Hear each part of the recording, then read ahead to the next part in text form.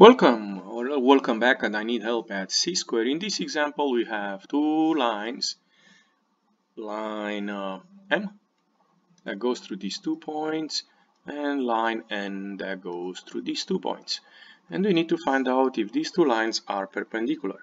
And you notice here I have a theorem that says two lines are perpendicular if and only if the lines have negative reciprocal slope. So what we need to do is to find the slope of each line.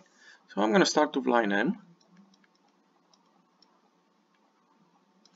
which goes through the points -3 and 6 and 5 and 4. And I'm going to use the slope formula, which I'm going to put it down here, which I will suggest you to remember. M equals y2 minus y1 over x2 minus x1. Now be sure this M stands for the slope and this M stands for the line M. So I'm going to call M1 the slope of line M, and like I said, I'm going to use the formula. I will suggest you to mark your points like this,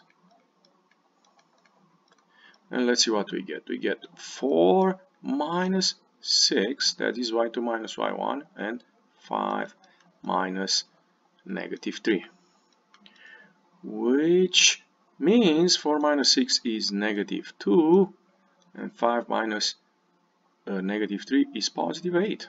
And we can simplify that slope and we end up with -1 over 4.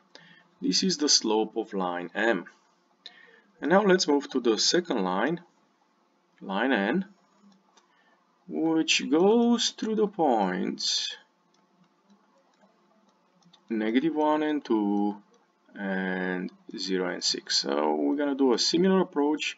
We're going to call this first point, so x1, y1, and this one the second point, x2, y2. So we're going to calculate the slope of this line, which I'm going to call it M2. And I'm going to have y2 minus y1, so 6 minus 2, over x2 minus x1, 0 minus -1. 6 minus 2, that is going to be 4, and 0 minus -1, that is +1. So the second slope, the line of slope over the slope of line M, which I call it M2, will be 4 over 1, or just 4.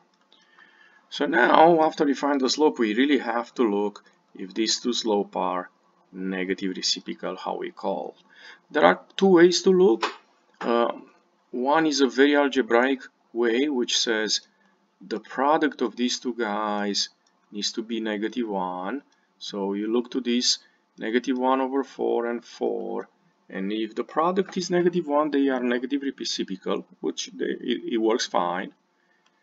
Another way is to start from one of the slopes you found, for example -1 over 4, flip it.